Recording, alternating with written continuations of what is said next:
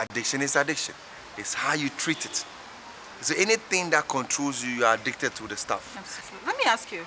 So, how is it like? Don't your neighbors worry that you may have, I mean, you're camping People criminals like this. in your house? Yeah. Don't they call the police on you?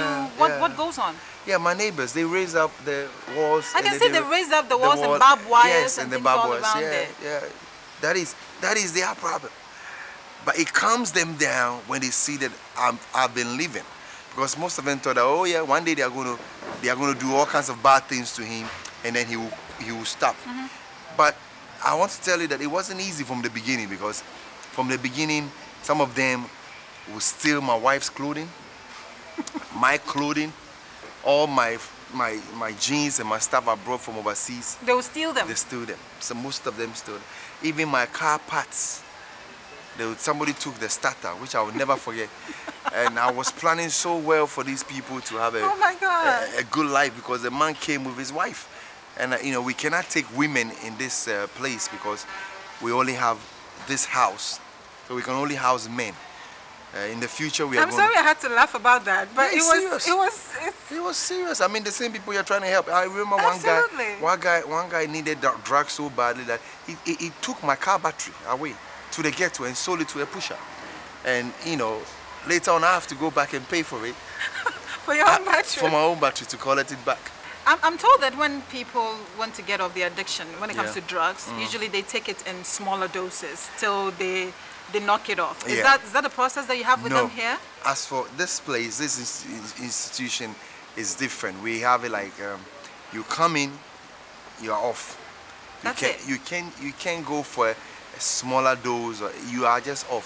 Whether it's alcohol or drugs, you are off it. So you go through what we call the Ghana, we use this terminology, turkey. That is a detoxification. Yeah. And they will vomit a lot. So we have a vomit hole. There's a vomit hole. Yeah, we have created a hole over there where, you know, when you're feeling, you know, nauseous or something, like you run, put your face there, you vomit through, and then it carries it to the big gutter. So some people will be doing that for like 3, 4, 5 times a day. Yeah. And it takes like 5 days. They'll be sweating. Sometimes they can't sleep in the night. So we have worship music, like gospel being played in the night or the whole day in their rooms and things like that. It's very difficult. It's like somebody, the easiest way for me to explain is somebody who has fever, high fever. High fever. Yeah. They go through the cold and the hot, cold and you the know, hot. sweats. You can't eat, you don't feel well, you are irritated. Why are you doing this? I mean, first of all, I mean, everybody wants to be surrounded by positive things. You know, you want to raise your children in a positive Way. environment. And you decided to raise your child with Amongst armed, this I feel robbers. very uncomfortable saying this, but I have to, right? Yeah, You decided to raise your child among armed robbers and drug addicts and things. Alcoholics. Alcoholics. Yeah. Do you think it's a positive vibe enough for you and your family? We've become so used to it now. I tell you, when they go out, I miss them. You miss them. I tell you. When they leave, when they go to church, all the 70, when they go, I'm bored. I like the screaming, oh, stop, don't put that thing there. Come here, Bible studies. I'm so used to it now, so that if 3, 4 hours goes by and I'm not there, I don't see them moving around, and I'm thinking something is not right. Something is not right somewhere. So we are so used to them now. 70 kids. Yeah, That's a lot. 71 plus my own. Plus your own one.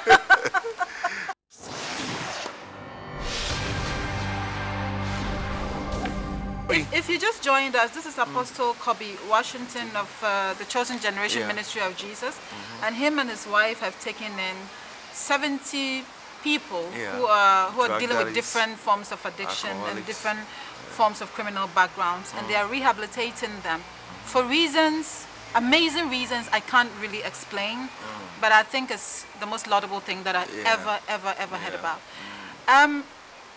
You're human. Yeah. Your wife is human. Yes. Doesn't this affect your marriage in any way? Doesn't it put a strain? I mean, Yeah. doesn't it? Because, you see, I say I'm very blessed because I remember when I met my wife, we started doing it together. So I would take her to the ghettos and I'll tell her, pray for this Rastafarian. This is a dirty addict, somebody who is on drugs, drug addict, and all scars all over. And my wife with a shaking hand would just stretch for the hand and pray for such a person. And she loved the ministry, she loved me, and she loved God. So I knew that this is the one.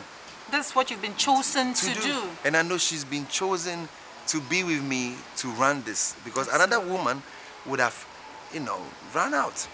And, she had some complications from the beginning, trying to give birth. And God also told her that when she fully accept this ministry and she become a mother to all these people, then God will open her womb. And that's what happened. That's what happened. That's how we got our first baby. The week she just allowed herself, because she was still struggling with, she was like, let's go out there, let's go and give them the food, pray for them, bless them, have service there. But the coming into the house to live with me, that was where the struggle was. But she was doing it, and then when she opened up, and then the breakthrough started coming in. Former model, former disc jockey, former world-class musician. He's had it all. Yeah. You've had the life. You've traveled the world around. Yeah. I know a bit of your background. Yes. You've traveled a bit. You've had fun. Yeah, I did. And now you've resorted yourself to this. Yeah. Did people take you serious at first when you told them that you were leaving No. all that behind? No. To be a pastor, not to become a Christian, but a pastor, full-time pastor as well? Yeah, people didn't take me serious from the beginning. I lost a lot of friends. My history over there in Sweden and other countries, people were like thinking that I was mad. Most people thought I was mad. will. My sister thought I was mad. My senior brother thought I was They'll mad. give you a psychiatrist to take care of you. They told me that, listen, go get help. Psychologist, maybe. And the good thing is, even my relatives in Ghana don't come to me, because when they heard it, they say, wow, now he's living with criminals? Oh, so nobody want to come here. And God has given me a new family. And this is my family. Well, that's how they're putting it. No, he's helping people out. He's living with criminals. No, he's living with criminals. What is this guy? Something is wrong with him. Something is wrong with him. And but you're absolutely sane, right? I am. I am as sane as you can find it to be. It's just this passion, this thing that is driving. Something is in me that is causing me to do this thing. But do you ever miss being you, disc jockeying? How did you used to do your hand back in the day? The scratching of the vinyls and timetables. Do you ever miss I the think old I've you matured. sometimes? I think I've matured. I love music. The music is still, the passion for the music is still there. This jockeying was also a passion. I love doing it, and then the money it was giving me was good. But now what I feel like I miss today is producing sound.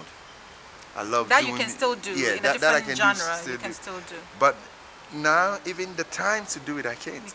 How do you keep a tab on the people to make sure that they're doing well? They're doing well. I mean, how sure are you that they don't even go out there to connive with people to come back and rob you? How sure are you that when they go up there, they don't go do drugs and come back? How do you keep them in check? To come back and rob me, I remember one guy, we picked him up from the ghetto, and this guy said that, wow, this man, the way he looks thick, tall, he looks fresh. That time I've just arrived in Ghana. So I'm going to go to his house. I'm going to study his area, see where everything is, and I'll rob him. That was the intention he had. So later on, after he graduated, and then he confessed this himself, that his intention was actually to come and steal. Rob you. He didn't come for rehabilitation. But now he's changed, and he thank God that he didn't go that way. And now the guy is doing well. He sells at Obroniwawe in town, and they're checking up on people. Most of the time they call me. We don't have enough volunteers. I wish we had enough of workers that can go around and see them, monitor them, but we don't have that. That's why we are asking, if you are in the house and you are not doing anything, you can also come and partner. And then check on them, and then make sure that they are feeling well. And then, you know, so we do. If people don't call me, then I call and I say, have you fallen? You know, and then, you know, they can have their answers to that. Amazing. I mean, this is a worthy cause. I am making a pledge here. I'm going to dedicate part of my time every month to be here. I can't be specific, but I can just guarantee that sometime every month Thank you, I will Lord. be here to lend my support as well. Yeah. So I know there are thousands of you out there. Sometimes you want to do something special for Yeah. somebody. Yeah. If we rehabilitate them well and they mingle with us, they merge with us in society, I think we'll Yeah. all be happy. We'll all be happy. We'll all be happy. Actually, So, the nation benefits a lot. absolutely. These guys are absolutely. very smart guys. I'm telling you that the smartest people I've met in life are the people I live with. We have mechanics here, we have architects, we have bank managers, we have, I mean, name it, all of the agriculturists, all of them are here. Yeah. But they were not able to handle the money. So this place is a place like where we